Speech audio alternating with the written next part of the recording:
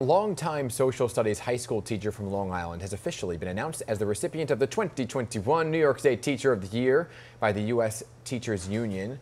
Joining us right now to tell us more about what receiving this award means to her and how she's continued to dedicate her life to teaching during this new normal is teacher and mentor at Oceanside High School, Jennifer Wolfe. Good morning. Yeah, congratulations. Good morning. Good morning. Thank you. Thank you so much. How does it feel? It feels like a dream, to be honest. I'm constantly pinching myself and wondering if they got the right gal, you know? Oh, they got the right gal, all right. That's for sure. Thank you. This has got, like you said, it's got to feel surreal, but this whole year has felt surreal. You're back in class, right? Give us an idea of what you're going through. Yeah. Well, we are teaching two groups of kids really at the same time. I've got kids at home who are signing in, and I have kids in front of me with masks, and we all have masks on and headphones in. It's very bizarre. I don't know who to pay attention to first, right? Are the kids online at home or the kids right in front of me? Because you're doing it simultaneously. Yes, exactly. We're doing it all at the same time, which is crazy. It's crazy.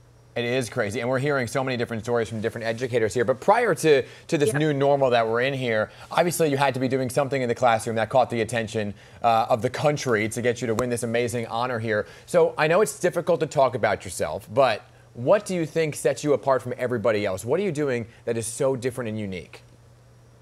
Well, I mean, honestly, like all accomplished teachers, I pay attention to the kids in my class.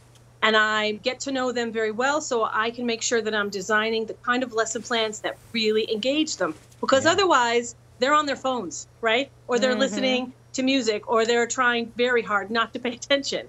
And we can't have that. So I get to know them really well. I work with other teachers to enhance their practices too. So it's a win-win for me because I get to learn from new teachers, and hopefully I help improve their practice right away. Well, that's, a big part of it too, because you mentor other teachers. A lot of times teachers feel like their hands are already full in their own classrooms. Yes. And you take the time to do that. What do you said you learn from them as well. What do you learn from them? Well, as you know, I've been doing this for 24 years. And so when I get the new teachers in, I learn about new online platforms or new ways to engage learners, new education books that have been written, that they've been reading. And it's really great for me to keep me fresh and engaging, because nobody wants to teach. As far as I can tell, most of my colleagues do not want to teach the same yellow notepad lessons that they've been doing for the last, 2 decades. That is just not good for kids. Well, because there's just new and innovative ways as you go along. My parents are both educators too, and it's the same thing. I would watch them form their lessons plans, and they're like, okay, how do we go outside of what the normal routine is? Get the same message out there, but do it so unique and keeping up with the times as well. Right.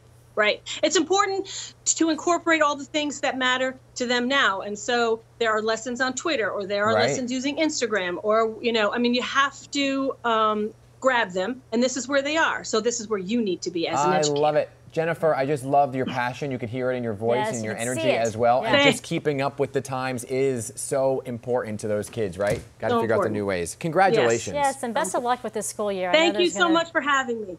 Absolutely, and we appreciate all that you're doing. All right.